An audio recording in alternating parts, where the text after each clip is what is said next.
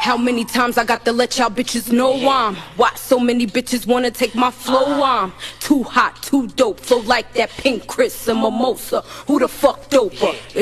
Niggas wanna run up in my spots and Yo, what's good, YouTube? Y'all already know, man. It's your boy LeBron, female rapper Lee, back with another video. Yo, catch me in traffic. Like, this is what this is called, because I'm out, you know, I'm just doing my thing. I'm out around, and I'm just like, yo, let me record this video so I can get it out. So listen, hit the bell notification, hit all notifications, subscribe to the channel, please support. So listen, I wanted to come and talk about Cardi B. So Cardi B is in a new interview with Jason Lee, and she's talking about how her and Offset were made aware of Takeoff's passing. You know, in my opinion, Cardi B always has to capitalize off of something. I would have really loved to hear this story from Offset, to be honest, but Cardi B spoke. Let's go. Kept ringing, and like Offset picked up the phone, and he's just like, no, and he's screaming and screaming, and like he's screaming like, no, and I'm like, what's going on? And he's like, Takeoff is dead, and I'm like, I smacked, and I said, don't say that.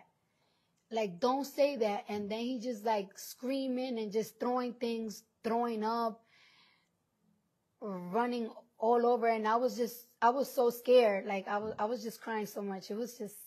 Yeah, so Cardi B has this interview coming out with Jason Lee, and out of many other things that she could have spoke about, she addressed this. I would have loved to hear Offset's take on this, and I wish he would have got interviewed.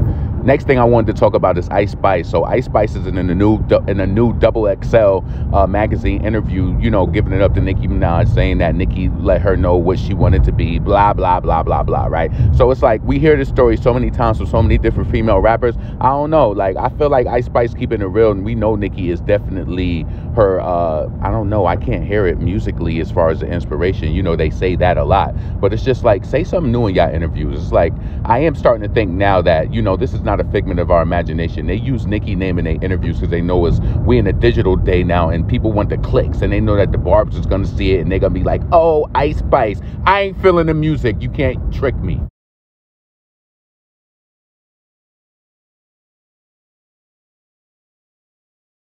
You already know, man, we reached the end of the video. Please make sure that you subscribe to the channel, hit the bell notification, hit all notifications so you have my videos in your possession. Check out my website, cookieconfidant.com. Leave your comments below and let me know what you thought about this whole ordeal with Cardi and with Jason Lee. Would you have preferred to heard that from Offset? And then let me know what you think about Ice Spice using Nicki name for clickbait. Shit is crazy. We've got something to share. We're really proud of our product and are excited to make it available on our website.